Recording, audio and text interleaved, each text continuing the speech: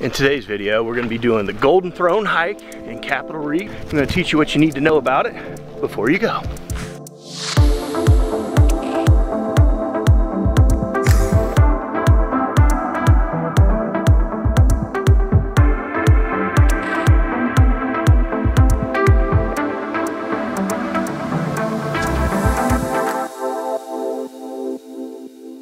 Hey you guys! Thanks for joining us on another journey.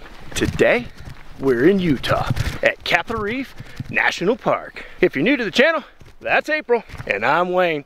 Hit that subscribe button and smash that bell. We do a video every Thursday from somewhere. So sit back, relax, and enjoy the journey.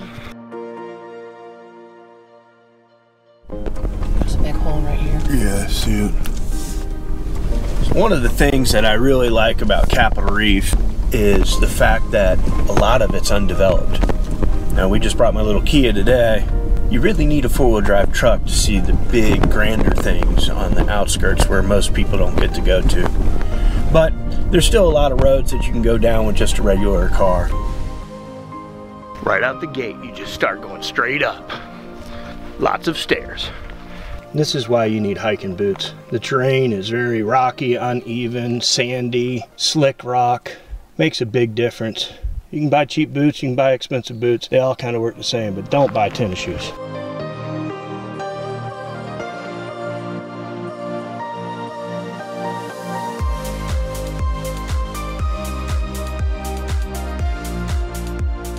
Are you guys planning a trip of the Mighty 5 in Utah?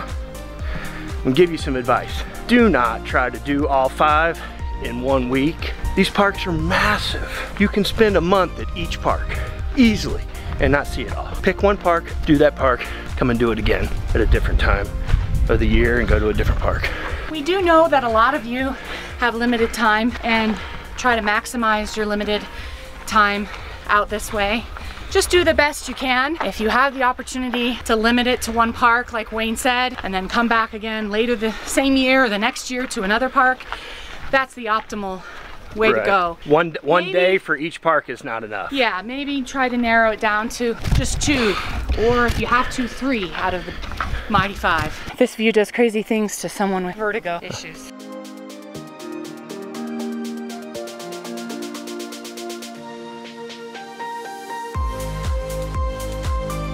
So you think the tree's dead, but it's really not. We read in Bryce Canyon that some of these trees are 1,600 years old. Even though they look dead, they're still alive. See the little branch of green? It's coming from this dead tree. Check them out. That's awesome. Saw some rams or goats. We're not really sure what they were. If you know, comment below. One of the reasons we picked the Golden Throne to do today is because it's a lesser traveled trail. You get more of the environment to yourself, hardly any people on the trail, and obviously we just saw some animals, so that made it all worth it. I'm always preaching about water, but a good trick that we do when we go on a little bit longer hike in the desert is we usually have 2 camel bags in one, because we have so much camera gear. We want to switch off. April will carry the bag for a little bit and then I'll carry it. So we have a 3-liter bag and a 2-liter bag. Who out there wants to donate some hats to go travel on the cheap? We keep forgetting to buy them. Capitol Reef's trails are mostly very sunny. And while Wayne and I aren't big fans of wearing hats, we would both wear just about anything, at least a breathable hat at this point. Because my little bald spot is burning. Your little bald spot? Okay, it's a big bald spot. When you're hiking in Capitol Reef, you want to make sure and hike with a map, whether you've got it downloaded to your phone or you have the old school paper map. If you're not aware of All Trails, it's a free app that you can put on your phone. You can also get the paid version, but it will help you out with trails in Capitol Reef, in keeping with the theme of being more rugged, left more untouched. They can get confusing here and there, especially on Cassidy Arch. We know of a few people that have hiked a mile or so in the wrong direction. That happens. Take a hard left when you get to the fork at Cassidy Arch. Even if you think you want to get a tan, like my kids always tell me, you still need to put a layer of protection on because you're at high elevation. Yes, and It's a different sun too. That's the Golden Throne. Awesome. The big giant one? Yeah, the big giant golden one. Yeah, that's cool. We're gonna climb it. Oh no. We can barely walk this. How the hell are we gonna climb it? If you're coming to Utah, you want to experience a really cool slot canyon. It's called Leprechaun Canyon. It's about 45-minute drive from Capitol Reef out towards Lake Powell. Cart above. It's amazing. But what's cool about it too is you're pretty close to Lake Powell, so you can stop in at Lake Powell and check that out. I always wanted to go to Lake Powell and do the houseboat thing. Just haven't done it yet. Ever so thankful for just a little sliver of shade. Bring lots of lotion with you because you're gonna dry out immediately. And that's why you have to have so much water as well. For the nose? Oh. I mean, maybe most people don't feel what I feel, but in extreme dry, it gets all irritated, and then I usually end up having at least a bloody nose or two. Right.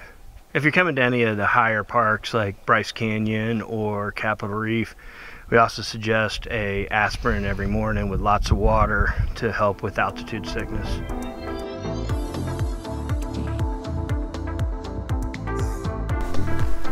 The trail gets a little fuzzy, blends in, camouflages in.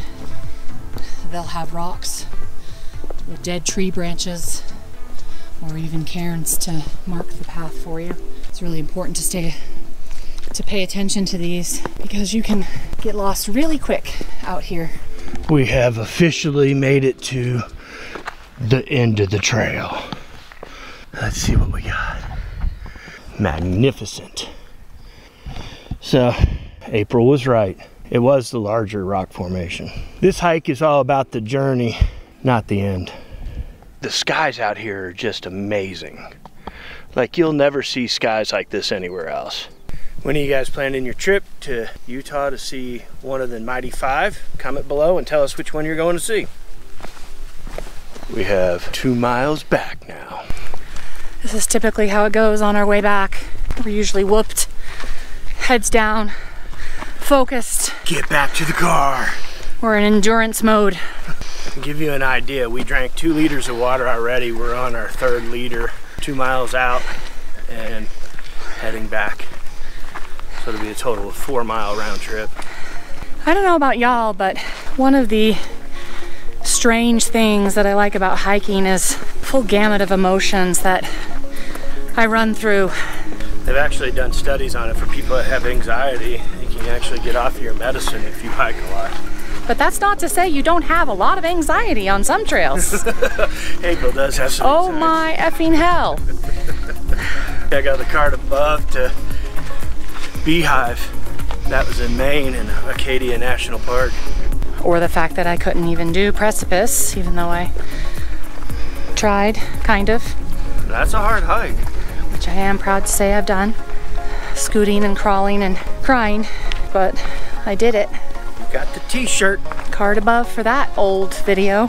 So this is an example of when it gets hard to see the trail. You can see the cairns, that's what we're following. It's the only reason we even know we have a trail.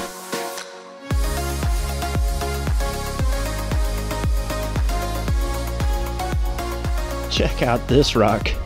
Looks like it's just gonna go over the edge any minute. April, go push it. Oh no, I'll go with it. Let's see if April's strong enough. Nope.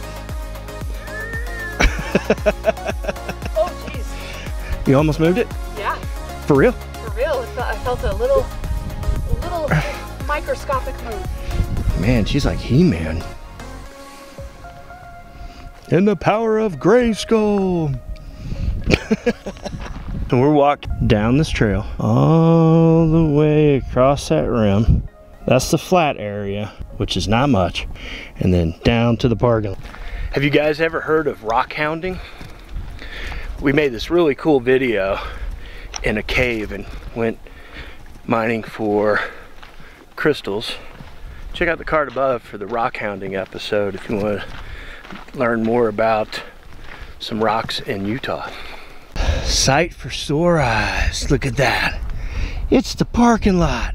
So we're almost at the end, and I bet you I have a quarter of my hydration bag, which is the last one of 5 liters between the two of us, to give you an idea how much water you need to bring. Now granted, we're middle-aged people that are out of shape, but we do hike a lot.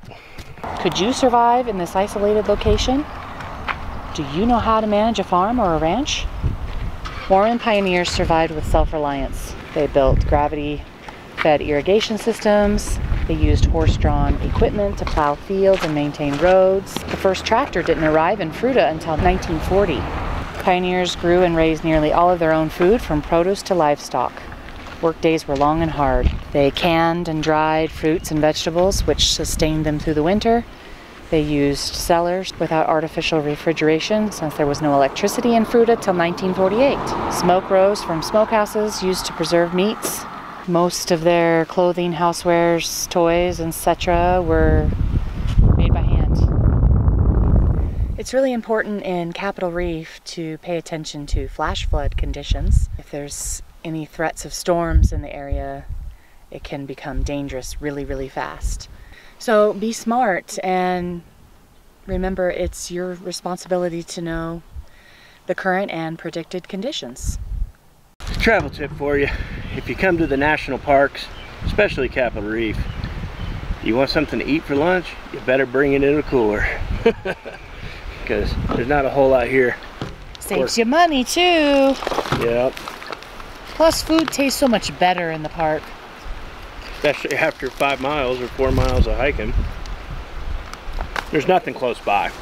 So, I mean, the closest town is Torrey, and Torrey is at least, what, 15 miles or so. That's actually another travel tip for you. If you guys fly into Salt Lake City or you fly into Las Vegas, we definitely suggest while you're there, go to the bigger grocery stores, get your cooler, get your food, get anything that you need. A lot of these smaller towns have very small grocery stores, like literally the size of a convenience store, so they're limited to what they have. And plan on eating out in some of these small towns. They've got great food. Well, that bread's about 400 degrees, just came out of the oven. We want to thank you guys for watching our video all the way to the end. If you would, hit that subscribe button, share it with a friend, and like always, thank you for living life.